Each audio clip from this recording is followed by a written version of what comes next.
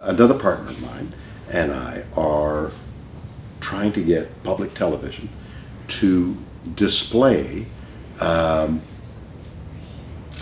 Gonzo Ballet. And Gonzo Ballet is a DVD that's all set now, using the music of has-been. And it's the Milwaukee Ballet Company that have choreographed and danced. And so this DVD shows the making of a ballet, which is performed, created by and performed by the Milwaukee Ballet Company. How do you keep all these projects straight? Not only is it difficult, I can't even remember their names. Well, because